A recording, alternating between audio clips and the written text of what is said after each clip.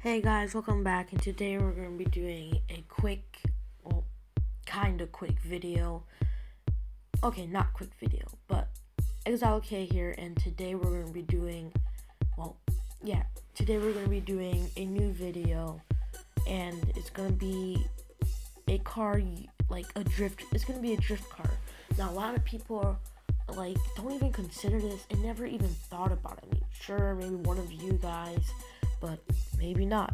Now, the car I'm going to showcase and talk about is used for drift cars. I mean, drifters, but not often. It's very, very rare because these cars, they're really cheap, even though they're heritage, and even though they are so expensive, the other types of it, they're so expensive. Now, a lot of you guys may never have thought of, but you guys might be wondering, okay, let's just get to the chase, and what car is it so I can buy it, or so I can search on other videos. But you can do that after you watch this full video, or if you're not going to watch the full video, just exit now.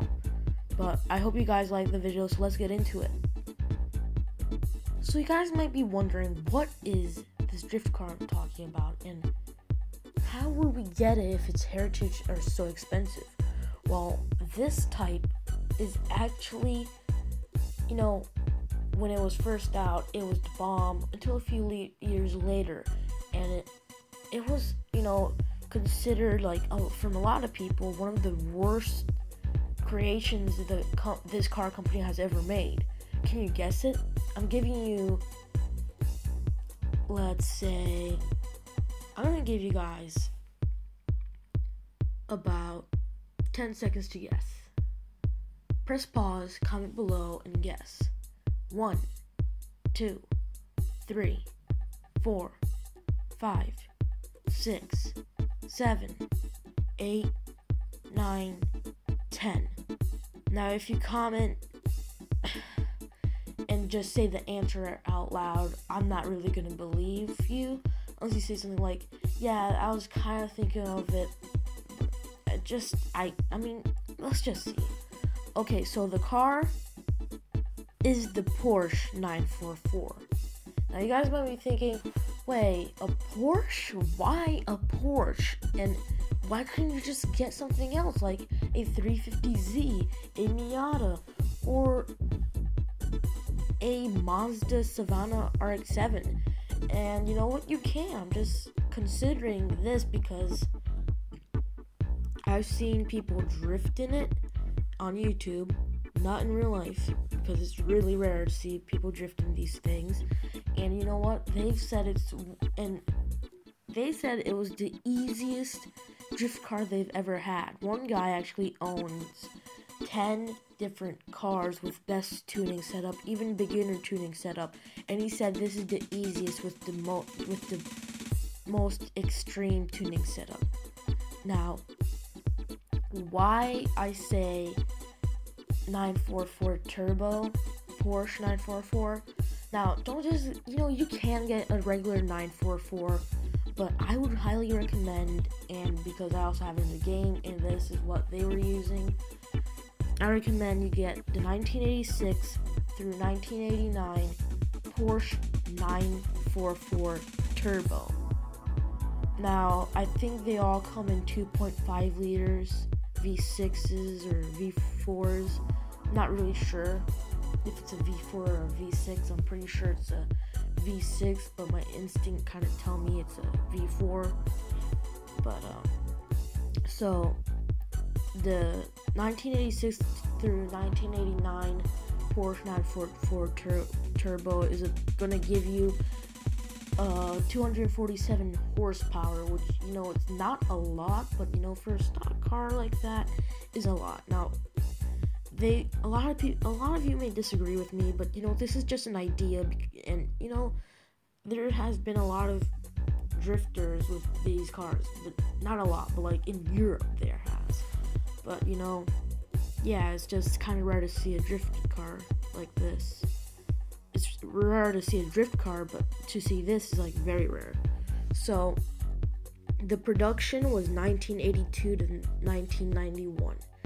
Now, you could get a 90 or a 91, but I would recommend the 1986 through 1989 just because. And they are made in Germany, of course, because it's a Porsche. Now, why I recommend it is because it has a turbo. It all checks up. At least 230 horsepower stock, rear-wheel drive stock, front engine stock. That's exactly what you're looking for in a drift car. Now, turbo, even better, because the turbo for drifter, a lot of drifters use turbos, and why spend money on buying a turbo? I mean, you already have one. I mean, you can get a better one, but if you're on a budget, I mean, that's perfect. It's a sports car classic, of course. Now, it can come in a 2-door convertible or a 2-door coupe. I've only seen one of these in my life, and it was a 2-door convertible, and I've heard that it was rare to see a convertible.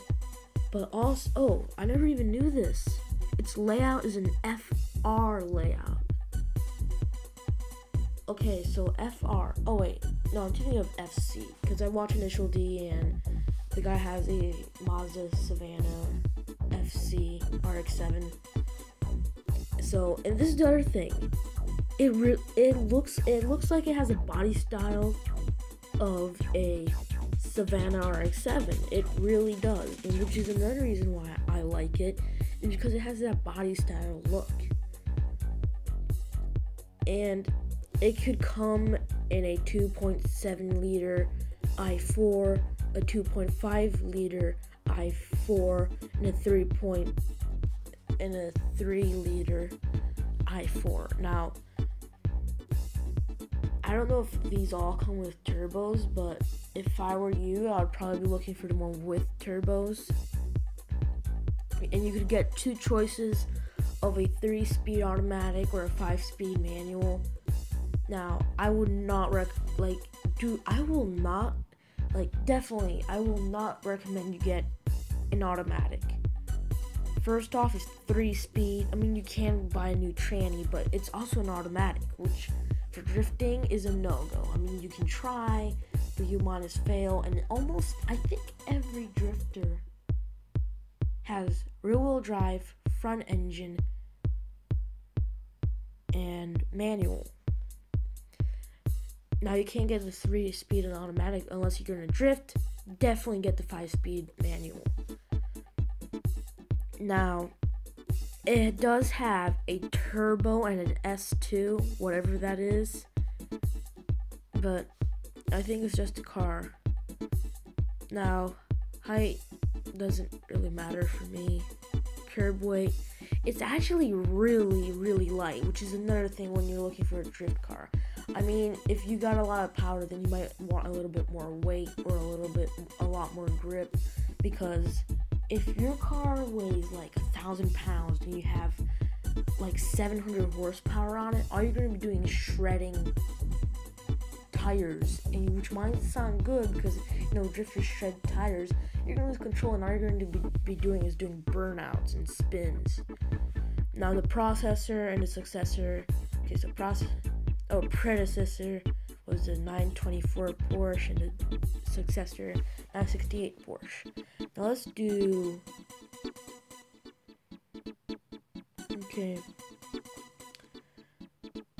history. The Porsche 924 had originally been a project of VW Porsche, a joint Porsche. Yeah, I've heard of it, and this is the thing. There's actually, I don't know what it is, but Volkswagen also made a car that looked a lot like the 944. I would search it, but I just can't. Now, okay, so enough with all this. I mean, there's a lot of information. You can even look for yourself. Like, it's just Wikipedia, so you can go look for yourself. But the thing is, it's a good base to start off from. I mean, it's nice and clean, really nice. Now, it's a really good drift car, and it's a very nice platform to start off with. I mean, first off, it's clean. Now, it said FR, so there's different types. Like, Japanese made the Savannah FC and the 86 FR. The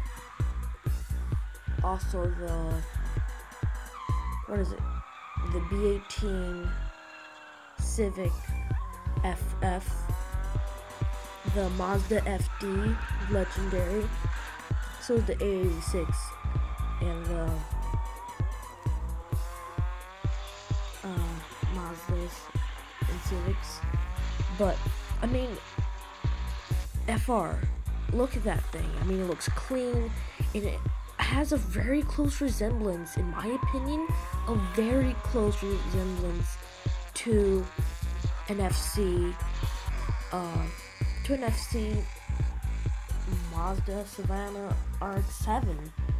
It just looks like it has like the same body style, like to the rear and the rear fenders and the doors and the hood and the bumper, not so much. The rest is all like it, like except for maybe the back windshield, and it's like it doesn't have like flat, like a little, I don't know, but it just looks really close. So, but yeah, these cars are really nice drift cars, and you don't see a lot of them. Now, this guy, of course, has been shredding tires for a long time in his Porsche. So his YouTube name is Jacob C. Just so I'm not just stealing credit and saying, oh, it's my video, blah blah blah blah blah, and no one sues me.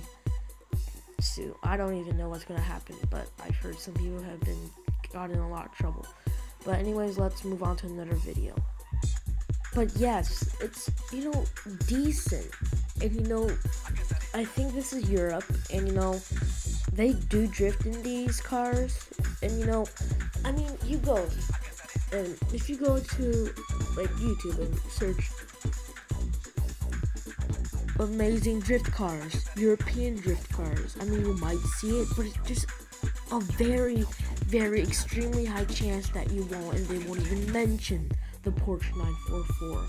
I know that I have never even heard or seen any of it. Now, of course, if you're just gonna play a noob and like pretend you're all set and just drift it and crash, your fault. You should definitely know the car. As you can see there, too much power. I can already tell there's too much power. Now this guy has too little power, and he's on stock suspension. I mean, you can keep it, you can still drift good like that. I mean, you can still drift, there's no problem with that, which is why it would be so good. I mean, of course you do a little mistake, which is like in every drift car. You do a mistake, you're going in the ditch. So it's nothing new. It's also quite reliable for what I've heard. It's reliable. It's a reliable sports car and easy to repair, is from what I've heard. But yeah, so other than that, I hope you guys have enjoyed this video. Leave a big thumbs up, and I'll see you next time. But yeah, when I turn 16, I'm definitely gonna try getting one of these. Also, price for these go to ranges $2,000 to $10K. Cheapest, like I saw one on Facebook actually for $2,000, another one for $3,000, another one for $5,000, one for $9,000, and one for $12,000, and there was one for $900. Now that wasn't in good shape, but there was one for $1,000, which was in good shape.